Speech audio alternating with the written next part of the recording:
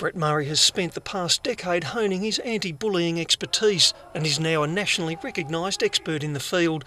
He's spending this week at Delroy and South campuses of Dubbo College, advising students how to imbue themselves with a sense of self-worth, showing them how to use empowerment to eradicate bullying in their lives. Sharing with the kids why people bully. Now, why do people feel the need to bully? We look into the areas and issues of self-esteem, self-worth, and then obviously you open a can of worms with that.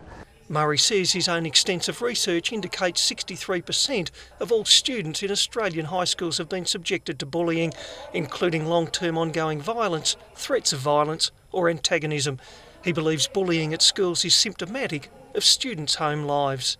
One of the biggest issues is that parents think that bullying is a school problem, but as a professional anti-bullying campaigner for the last decade, my opinion is bullying is not a school problem, it's a parenting problem. Kids are a product of their environment.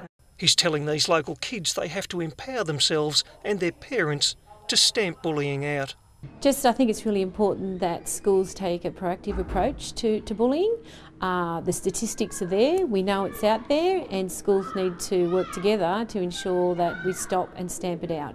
The anti-bullying expert is also full of praise for local initiative Stop the Beat, which is encouraging local businesses to get behind a campaign to build stronger communities, which will then help prevent bullying in the first place. We really believe this can become a national thing where schools can have Stop the Beat tours in their communities. John Ryan, WIN News.